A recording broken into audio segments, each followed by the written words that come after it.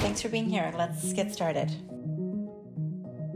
I'm a physician from Finland. Here I work with antibiotic stewardship and also happiness research. One of the members in our extended family got a severe infection. He was young, healthy. He had no specific reason why he got it. The first antibiotics didn't work. Physicians had to use special antibiotics. And those eventually worked. He made a full recovery. But if we don't have the antibiotics that work, he wouldn't be here. And that's just a reminder that we need to do this work. We need to build for a better future.